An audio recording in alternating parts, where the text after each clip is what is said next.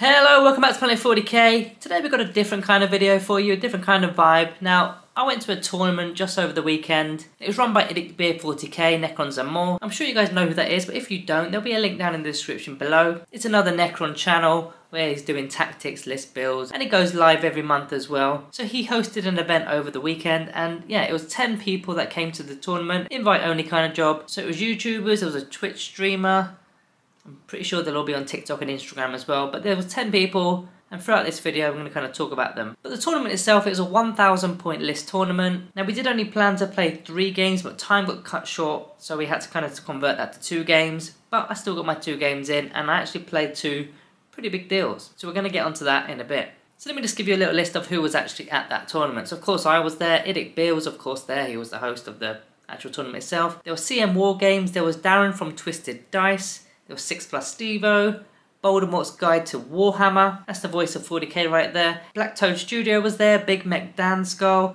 Let's Make It Orky, who's a Twitch streamer. She's also got a YouTube channel as well. Then finally there was the Pickle Jar, who's got his own painting YouTube channel.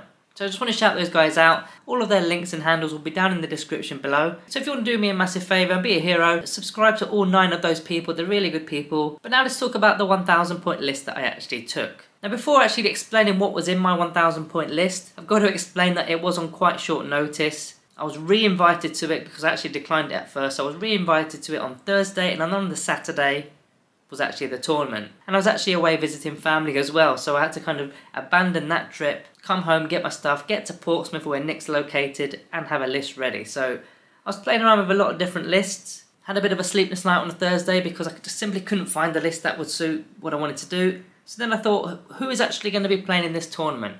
So I knew for a fact there's going to be at least 3 Orc players, possibly even 4. I knew there was going to be at least 3 Necron players, including myself, so 2 other Necron players. And then I knew that there was going to be some sort of Space Marine kind of factions within this 10-person tournament. So I was kind of worried about bringing warriors. I didn't want to bring warrior blobs going up against those speedy Orc factions, so I kind of threw them out the window. It wasn't going to be a warrior blob day with this 1,000 point list.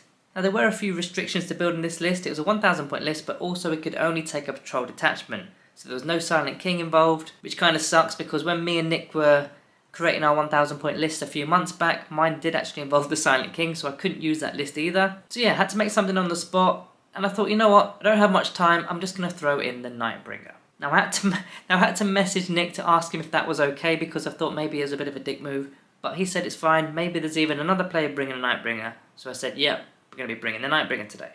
So we took the Nightbringer. What else did we have in the list? We took 1 Overlord on foot. He had the War Scythe and the Veil of Darkness relic. We had 3 units of 5-man Immortals, and I went with the Tesla options as opposed to the Ghost Blasters. I took 2 units of 5 Scarab Swarms just to help me score some sort of victory points. Of course I had the Nightbringer. And then my final big and bulky unit was 8 Lich Guard. Now they took the Sword and Shield option.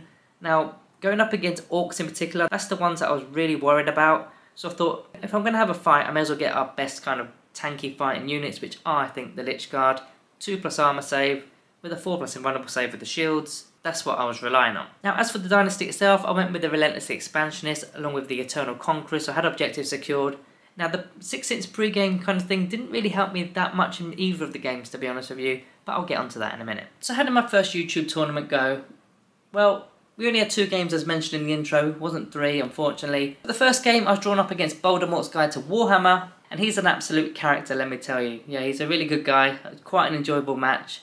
And now he was bringing the Blood Angels to the table. So at first I thought that's not too bad for the Nightbringer because they're mainly a melee based faction. If they're only going to be doing damage in the fight phase, then the Nightbringer's going to have his way.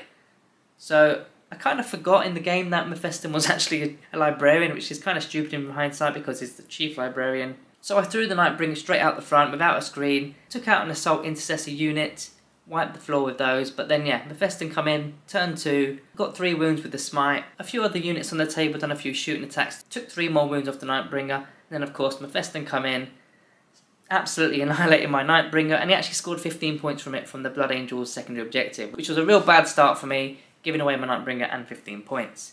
But throughout the game I kept scoring quite a lot of points with Treasures of Aeons, with Ancient Machineries. My Scarabs were literally holding fort. The Lich Guard did pretty well as well. Now I didn't get table, but I had 1 single Scarab unit left on the table by turn 5. Well, I seem to have slaughtered all of the Xenos scum, but unfortunately I think I'm still going to lose on points.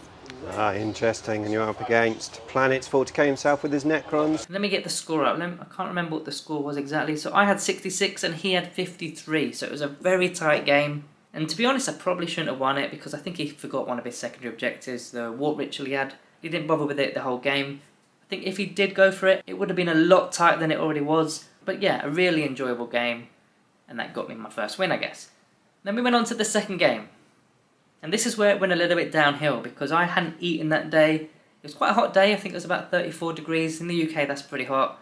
And I ended up getting a migraine. But we're in the tournament, we're in the game, we have to crack on. Doesn't matter if you've got a migraine or not. I'm playing Darren from Twisted Dice. That's an opportunity in itself. I wanted to crack on with the game. Now he brought World Eaters, which in theory I should have absolutely wiped the floor with him. And I think a few of the other guys around the table were saying, yeah, you should win this, no problem. That put the pressure on even more. But even from deployment, mistakes were made. In fact, I didn't even deploy one of my units, and I only realised around turn 2 or turn 3, and we just had to agree that that unit was destroyed. We couldn't really bring them on mid-game. I suppose in hindsight we could have maybe used them as strategic reserves and taken away some command points or something, but I was so annoyed at myself that I said, nope, they're destroyed, but get rid of them.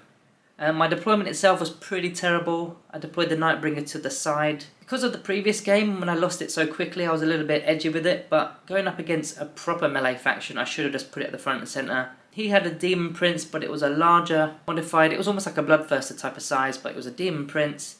I should have been going for that straight away, but no, I was kind of cowered him to the side, scarabed in front of the Nightbringer with a screen. So yeah, bad deployment, very bad deployment in fact, if you're leaving units off the table.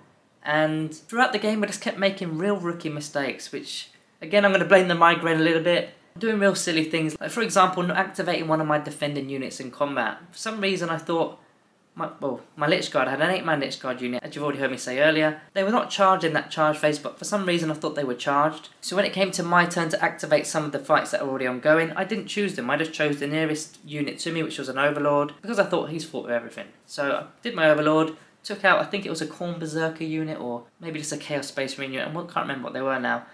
And then Darren just turned to me and goes, right, I'm going to activate my Possessed. And my eyes went like, oh, okay, I thought they've already fought. Nope, they haven't fought already. So I lost pretty much 8 Lich Guard, just like that. That had pretty much summed the game up, but the moment there alone was pretty much curtains. Now the score in that game, I only scored 43. That wasn't a bad attempt to be honest, considering that I did pretty badly, but he did score 84, and yeah. He did pretty well. He was actually really on it with his actual tactics. They were spot on. And even after the game, he was going back saying, what could I have done better? What could I have done better? So yeah, Darren from Twisted Dice he's a pretty good player. Looking forward to playing him again, in fact. So yeah, that was my first experience of a YouTube sort of event. I believe I came 6 out of 10 in the event overall. Probably, if I won that game, which part of me feels like I should have or could have, I think I would have been second place. I couldn't have got first place. I'll let you guys watch Nick's video, because in Nick's video he's probably going to show the results from top to bottom. So yeah, I don't want to spoil that, but it wasn't me who won, so yeah.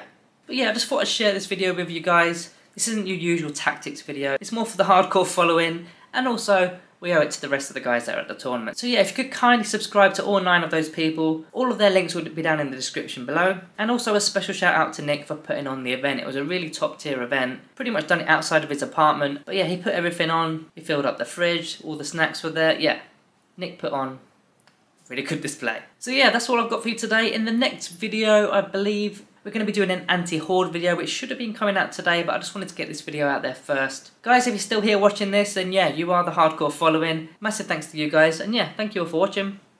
I'll see you next time.